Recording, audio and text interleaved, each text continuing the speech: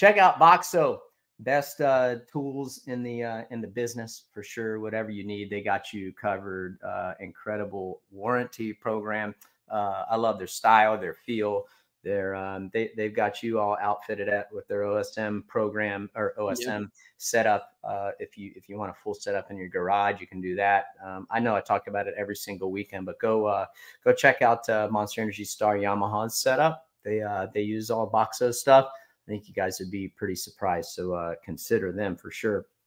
That leads us to the MXON team. So we know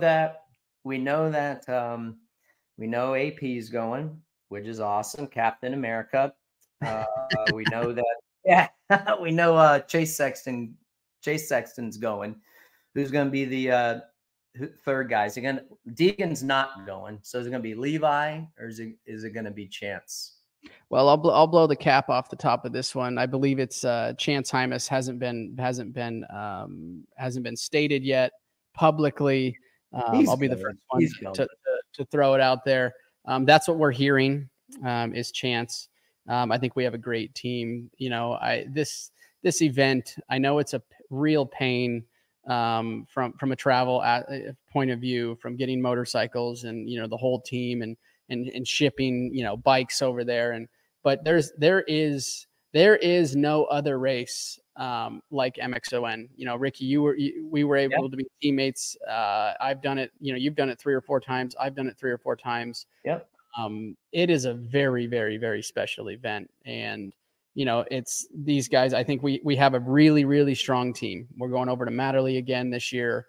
You and I will be there, by the way. We will be there. Yeah. So I think we have a good shot, right? We have a good shot. We need to keep our heads on straight. We need to, obviously a little bit of luck in our corner is always helpful when you're across the pond racing, in Europe on completely different track setups than ours and programs. You know, just the way they run their program is completely different. So for anybody that as racers, for anybody that hasn't gone, it's a bit of it's a quick learning curve you need to have. But there's, like I said, there is not a specialer race than MXON. Yeah, it is. So I've shared this story before, but to your point about just the pride, and I feel like that race kind of changed a little bit when 9/11 happened, when we didn't go. And then I think in 2002, it was kind of like up in the air. And I don't think we went in 2002 either.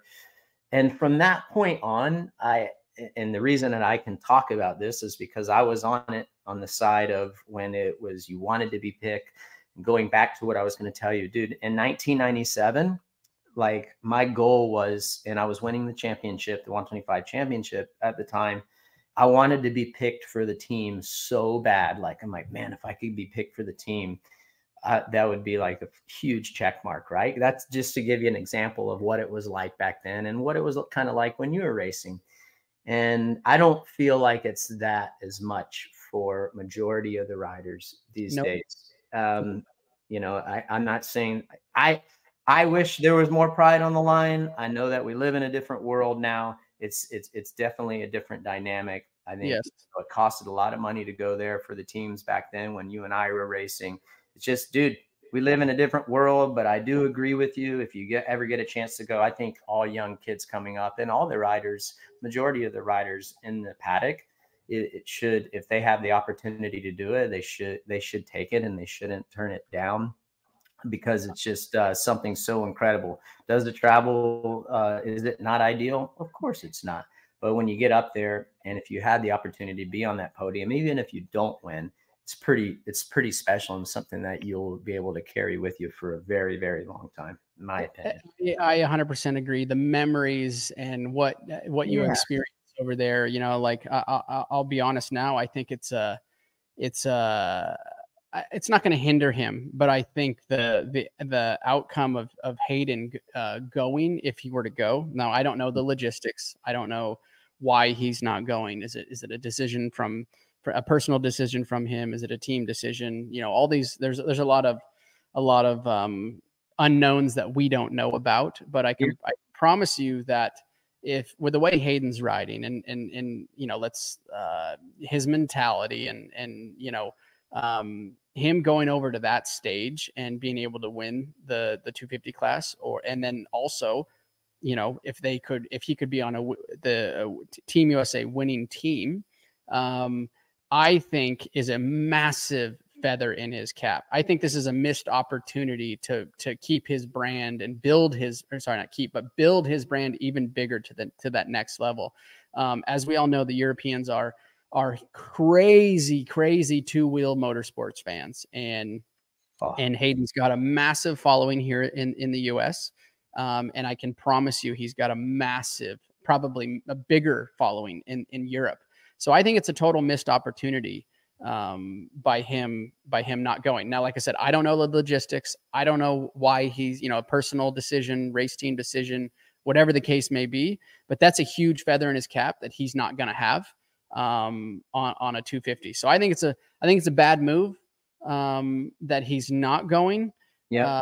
You know, I can tell you that the memories that I have from MXON, I mean, I think it's still the most talked about race or event in my entire career, which was Budds Creek with yourself. Oh, yeah. Dude, you dominated, dude. Tim Ferry as our open class rider. And then, you know, I've raced Matterley at St. John Angeli. I think another one in England too. So all of those events that I did for MXON are if I would say they trump most of the championships I have here in the United States, just because of what it means to go there and to be a part of it. And sure, we all want to be on the winning team, but you know, it's racing, shit happens. And with Hayden's ability, I think that regardless of Team USA winning or not winning, I think he has a very, very good shot at winning the overall in that 250 class. Well, like I said, which will put a huge feather in his cap, but we won't see that, I don't think. No, I respect Eli. Eli came out and totally. Yeah, he needs another, needs some more time. I appreciate that. I think he would have got the job done. I seriously do, based on the improvement that he made. From the first weekend back to the second weekend back, I just think I was like blown away. From Budds to Ironman was an incredible turnaround. So I think with having the SMX playoffs, getting through that championship, I just think that, and then the intensity that you have to have in SMX, I think that really would have been a nice warm up there. But I understand what he's coming off of also. And I think that there's a good chance it might rain over there, as you know. I think that'll fit right. I think that'll fit right into AP's hand. So yep. And honestly, I'm surprised. Like, that's a tough call going back to the 250 and Hymas going over Kitchen. Weird. Like, they both are deserving of that decision, for sure. I wonder how the decision from not picking Kitchen and going to Chance came about. I don't know. I mean, if I'm Team USA, right? If I'm the decision maker here. Yeah, if you're the team, what are you doing if you're team manager? Like, who are you taking? Between Levi and Chance. I mean, they both have their faults, right? Their issues. But I just think that they're both going to be caught off guard, meaning just going over there, racing, the time change, the schedule, the food. There's just everything about it is a big learning curve. And I love Levi. I'm a Levi fan. There's a lot of things that happen at this event that never happen in the US, right? And from mistakes to just not riding and performing to your ability.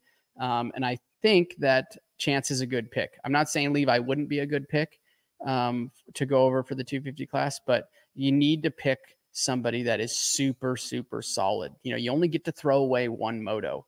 That's it. And, I've been on teams in the past that we had to, we wish we could have threw away two motos, right? Like I think St. John, Blake ended up out in the banners, and they don't have typical banners like we have in the States. It's like this mesh material that will stop a motorcycle. And if you get it wrapped in your wheel, you're done. You're literally done. And that's what happened to Blake, but he had two two bad motos, and me and Dunge had to carry the team. So there's just a lot of weird things that happen at this event. So you want to bring solid and consistent riders, but also have speed.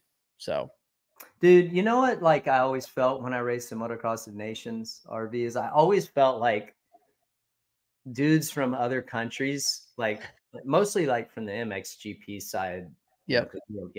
I always felt like they rode harder at that race. I'm like, dude, dude like isn't even in the top 10 in the MXGP, but the guy is like running you down for P1 in the race. We talked about that. I talked about that with somebody this past week. Was there's a lot of Glenn Koldenoff, Gutier. There's a hand. I mean, I'm missing a handful of them, but that's some of their best performances all year is at MXON, and part of it's a pride thing. I think that they're very patriotic for their country, and they want to put it on they want to ride to the best of their ability. And I'm not saying we don't either, right? Like we go over there to represent our country and to do the best that we can. But to your point, that brings the best out of the European riders, and as being from the United States, we, win or lose in the years past, we always have a target on our back because we are at the top of the pedestal. We have Supercross, which is by far the biggest of our motorsports is Supercross, and then it goes Pro Motocross or SMX, then Pro Motocross, and then MXGP, right? So, if any of these Europeans have a chance at riding Supercross or are good at it, right? We get those riders here, just like we saw. We have Prado coming over, we have Vial now, we have Kenny. There's a handful of riders that have, and also ex-riders that have come over because this is the platform they all want to be on. Yeah, totally. I'm glad you felt that. I'm glad you see it that way too, because I always felt that way. They used to. I don't know why, but it was such a pet peeve of mine. I'm like, dude, you're nowhere to be found in MXGP series. And like, I can't even break you right now. It's just like, get out of here, bro. Yeah. It's changed a lot because, back when we were going, and even probably, I mean, I saw it. I'd show up and we all show up with painted helmets and representing the flag and always looking super, super tight. And you'll have a cue ball helmet, a white one or an 8-ball helmet rolling by you. It's a black Arai helmet or a black or a white showy helmet with nothing on it. And the dude's running like top 5. Hey, like, dude, big, like Coleman chest protectors tucked underneath their jersey, dude. Like, yeah, totally. Guy just blowing by you. But it's changed a lot. That